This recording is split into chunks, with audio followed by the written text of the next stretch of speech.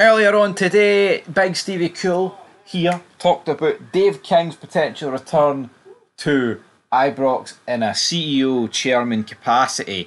Now, for the sake of not repeating myself here, you can check out that video, but to give it a 10-second recap, pretty much Dave King says yes, he would like to return in order stability to Rangers Football Club for 1 to 2 years.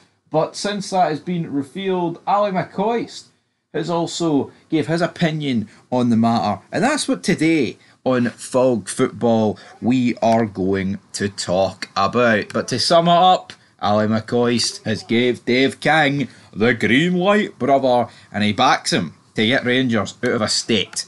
So welcome back to the channel. How was your weekend? Probably alright, depending on who you support. Rangers won 1-0, so I'm relatively happy with that. But, yeah, I'm not going to be doing jumping jacks about a 1-0 win against Dundee United. Come on, baby, hit me with your best shot, then and I'll fire away. But he was speaking on TalkSport. Ali McCoist, McCoist said, and I quote, "We've got to do something, we have to. The first thing I would like to do is echo the views and wish John Bennett a return to full health. He is a good man and that is the most important thing at this moment in time. We have no chairman.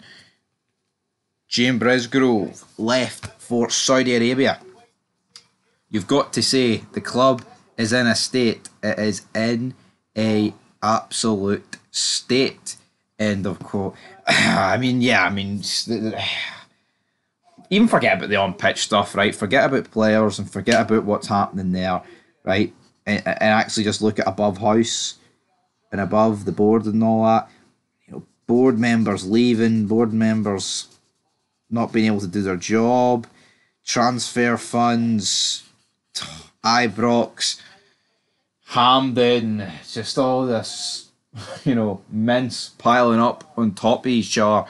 McCoist is absolutely right to point out that it is a state, but as I said in my video earlier, I want to reiterate this, can Rangers not get King in, get whoever else in relatively quick, and I get it, right?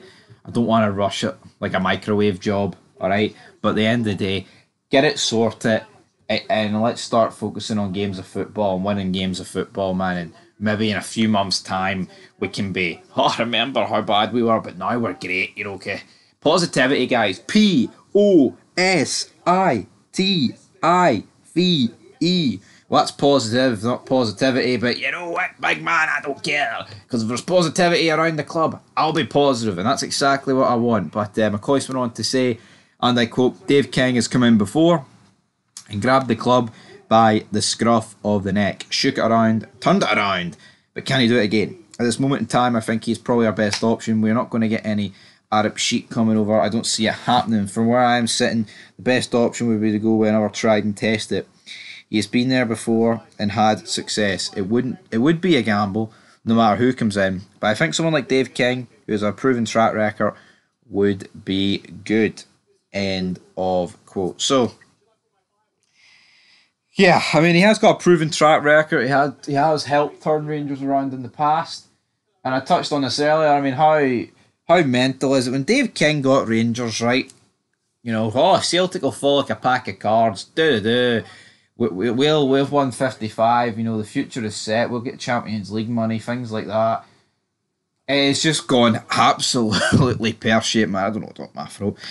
But it's just gone absolutely pear-shaped since then. A lot of these players, I guarantee, there will be, I say players, I can't believe as a fan, we all thought, man, you'd get a few years of Rangers dominating.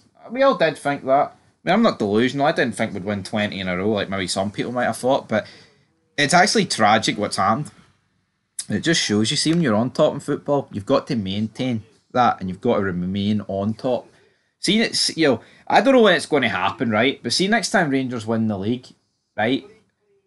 I'm not going to take it for granted. I'm not. I see that last season we won 55. I just assumed, nothing's going to stop us now. All that. But, to quote Penn from Under Siege 2, Dark Territory, assumption is the mother of all fuck-ups.